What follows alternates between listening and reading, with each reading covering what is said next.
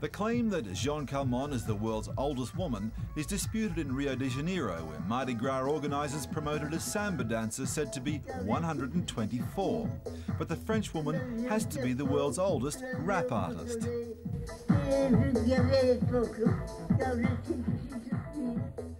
Aptly entitled The Mistress of Time, her album is a mixture of funk rap songs and techno dance tunes.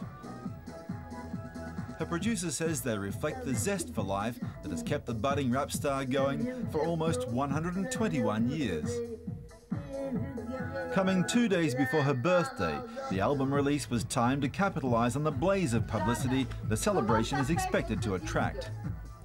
But Jeanne says she doesn't mind the attention so long as the CD sells enough copies to finance a new minivan for her nursing home pals.